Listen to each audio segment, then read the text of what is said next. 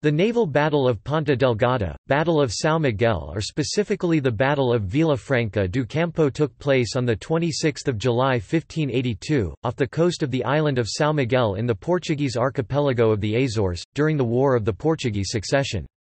A combined corsair expedition, mainly French and Anglo-French fleet with Portuguese forces included, sailed against a Spanish naval force made up of Portuguese and Castilian ships, to preserve control of the Azores under Pretender Antonio, Prior of Crato and to defend the islands from incorporation into the Iberian Union.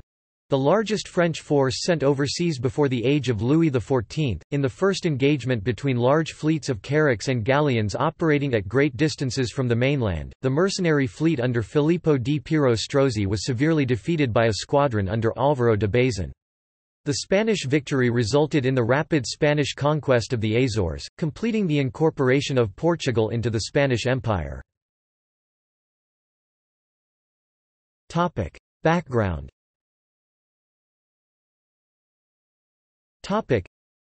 The only portion of the Portuguese overseas empire to resist the Habsburg King Philip II of Spain, Philip I of Portugal, were the Azores Islands.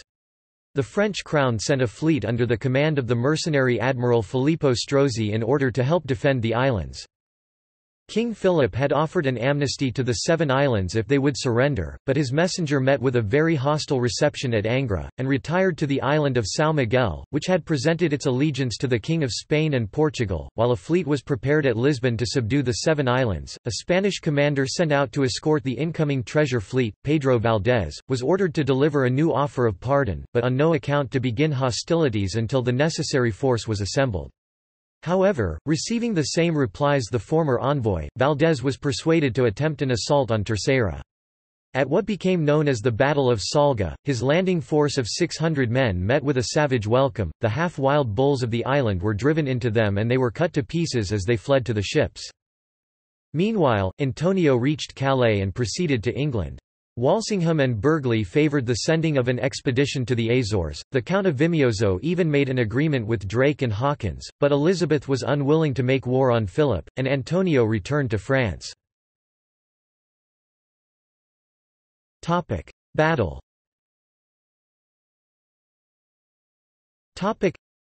In June 1582 Antonio's French fleet left Belle Isle, intending to subdue the two islands of São Miguel and Santa Maria and to capture the treasure fleet which would probably put in at the Azores.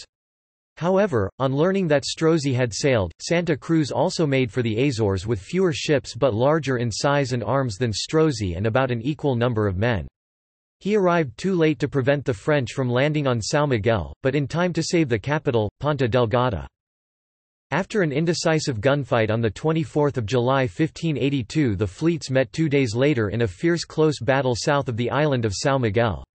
The French initially had the advantage of the wind and attacked the Spanish rear with superior forces, but that gave the Spanish commander the opportunity to gain the wind for the Spanish vanguard which in its turn attacked the French. The Spanish were outnumbered 2-1. The brunt of the French attack was borne by the Portuguese-built Spanish galleon San Mateo, São Mateus, a vessel of 750 tons armed with 30 guns. Although surrounded, battered by artillery and boarded by several French ships, her sailors held their ground and repulsed all attacks. They then took the fight to the enemy, boarding and capturing 2 French vessels before the battle ended. Several French ships took flight. Santa Cruz began the action by arranging themselves in a line abreast.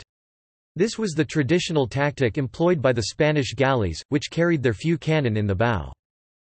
Santa Cruz in his Portuguese-built flagship São Martinho sought out Strozzi's ship amid the smoke and chaos and, having found her, pounded her with gunfire until she was close to sinking. At the battle's close, the Pretender's fleet had lost 10 ships sunk or captured, and well over 1,000 men, including Strozzi, wounded to death by order of Santa Cruz, and then, still breathing, thrown into the sea. Santa Cruz defeated the French through a combination of gunfire and boarding. Some thought that Strozzi had been unlucky to lose.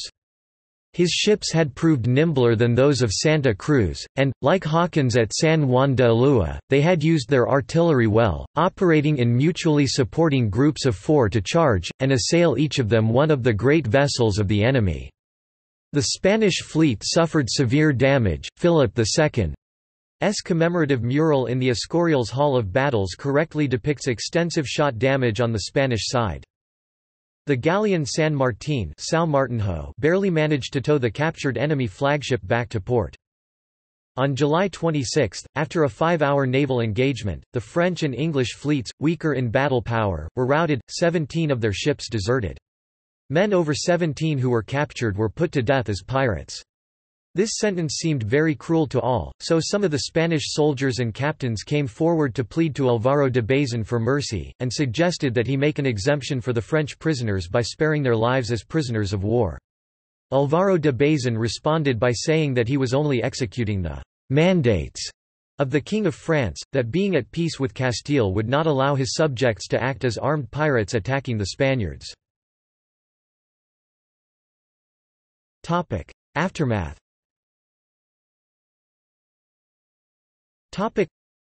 Though larger, the improvised French fleet had not been sufficient to challenge the Spanish in the Atlantic Triangle. The magnitude of French losses is uncertain, but they were heavy and decisive.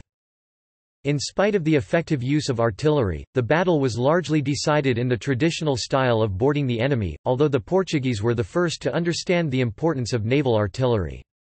Apparently, Strozzi ignored the Portuguese who were in his fleet and recommended the use of artillery in their line of battle tactic, as they were doing in the Indian Ocean, resolving many battles by gunnery alone, and who would be adopted by the other Europeans in the 17th century.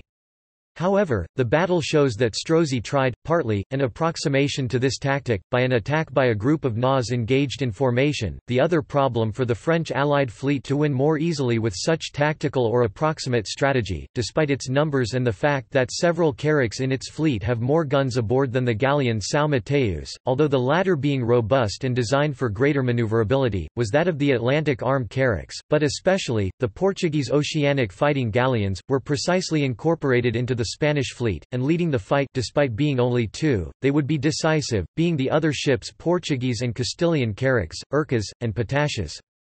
These galleons were also strongly armed, with its personnel and specialized bombarderos or artilleros, more suitable for such a strategy in the Atlantic high seas than other NAs and galleons of more mixed use, or the galleys, the widest Spanish resource for naval engagements until then.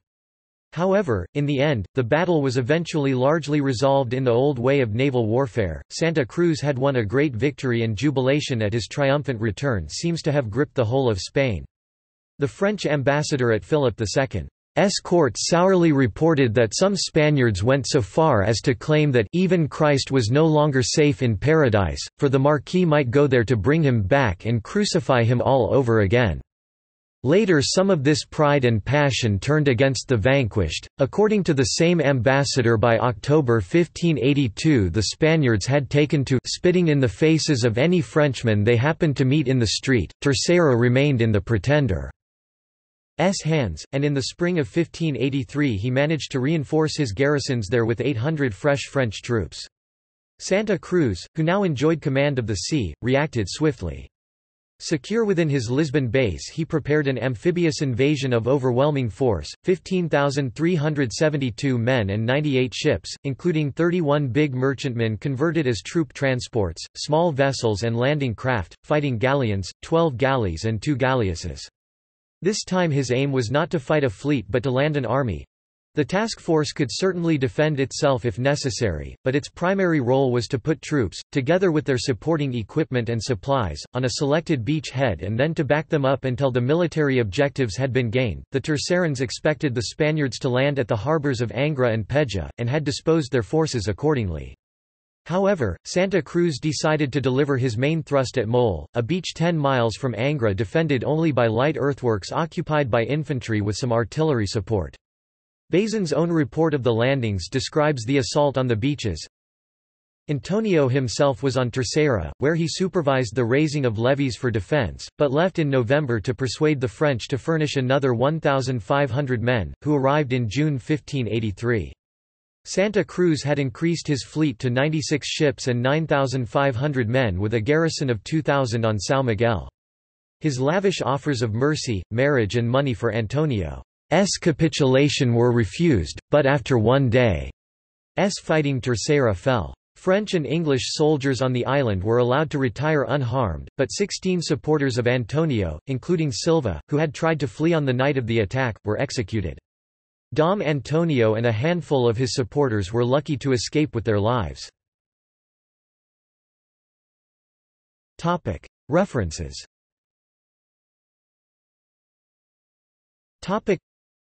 Notes. Source: Sparker, Geoffrey. The Spanish Armada. Manchester, England, Mandolin Publishing, Manchester University Press. ISBN 1-901341-14-3. Hakluyt, Richard 1972. Voyages and Discoveries. London, England, Penguin Classics. Brimingcomble, Peter 2000. All the Queen's Men, The World of Elizabeth I. London, England. ISBN 0-312-23251-9. Constam, August. The Armada Campaign 1588, The Great Enterprise Against England. Osprey Publishing. ISBN 1-84176-192-3.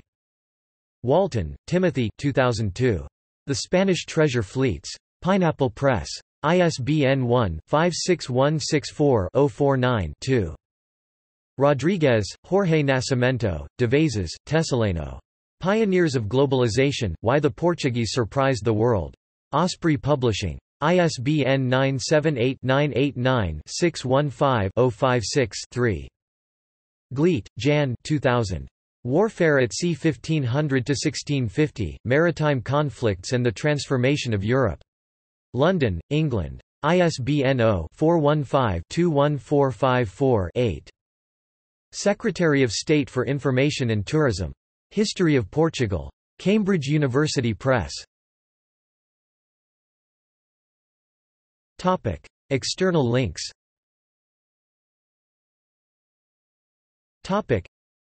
Batalla de Isla Tercera in Spanish.